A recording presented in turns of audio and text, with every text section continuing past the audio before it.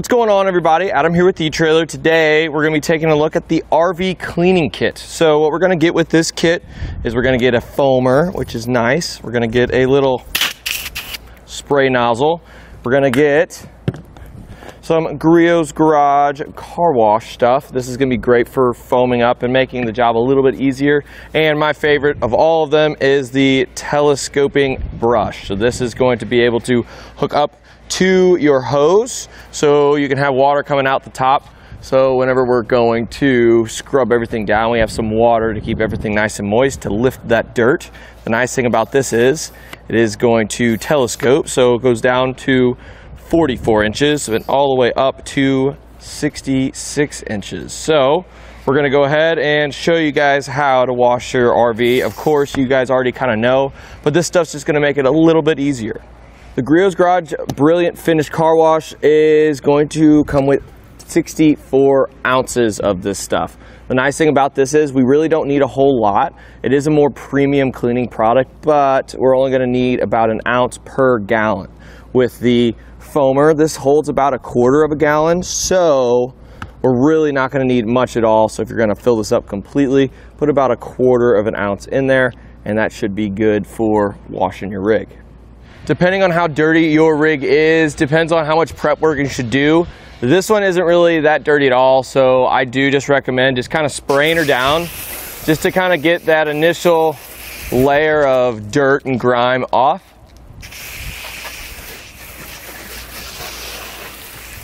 Give it a good soak. Once that is done, we just got to pull this back to get it put on our little foamer. And this thing's really cool. So you just click it on like that, and then look at her go. And it all just depends on how much pressure you guys are working with wherever you are cleaning your rig at. But this has plenty of pressure to get up, and this is just well water. You get it like that, and then you go ahead and grab brush, start up top, twist that to lock it into place, and you can start scrubbing.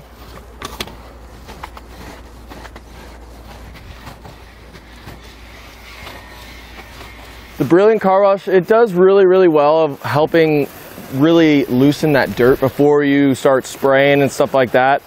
It's going to leave a nice protective film over your rig too, so you're kind of cleaning less often, which is always a plus.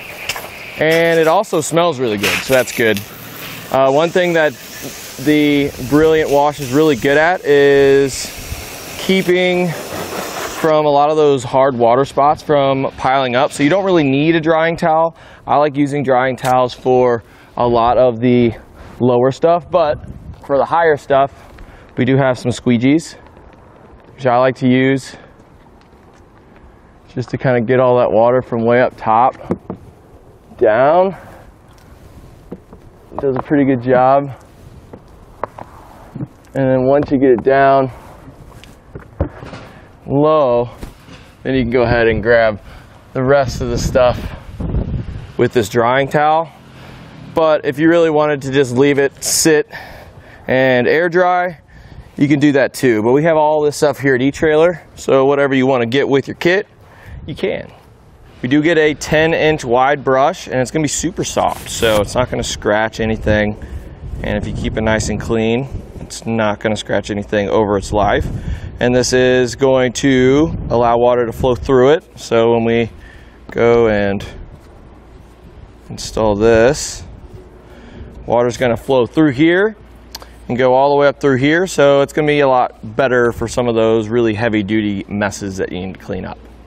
You can use this same exact stuff to wash all your other vehicles as well. If you got a travel trailer or an enclosed trailer or just your vehicle and it's just a little gross, you can go ahead and knock them all out in the same day. So that's always a plus. You can wash the whole entire fleet while you're doing your RV.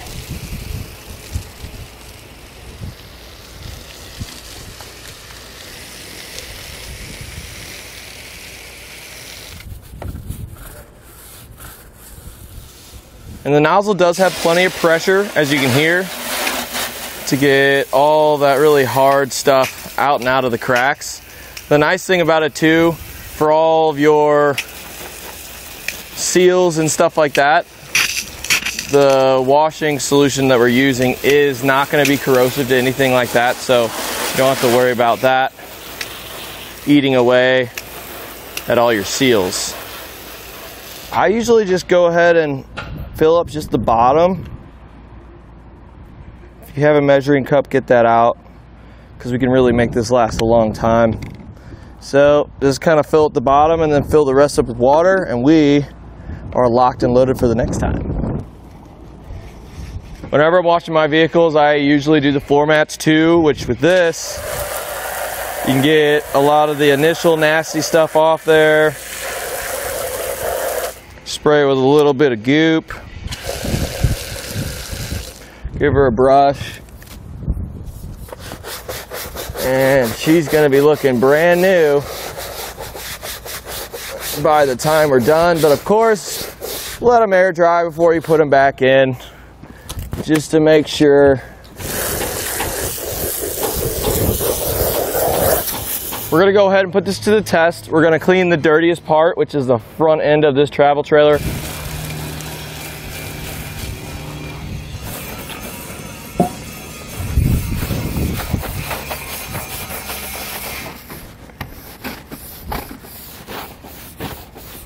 You can already see how the bubbles are kind of doing their thing, taking off that nasty little layer of stuff. So I'm going to go ahead and finish this up, spray it down one more time, and then see how clean it actually got. Well, it's already a lot better than what it was, and this is a fairly newer camper for us, but this is basically about a year or two of neglect. We don't have hardly any cleaning that has been done on this before, and it definitely shows. But after just one wash, this thing is looking almost brand new again. All in all, this is a chore that really needs to be done, especially a couple different times in the year. So we definitely have a lot of stuff that'll help you get a better result, but this is just going to help it get done a little bit quicker. And that'll do it for a look at the RV cleaner kit, and I'm Adam with eTrailer.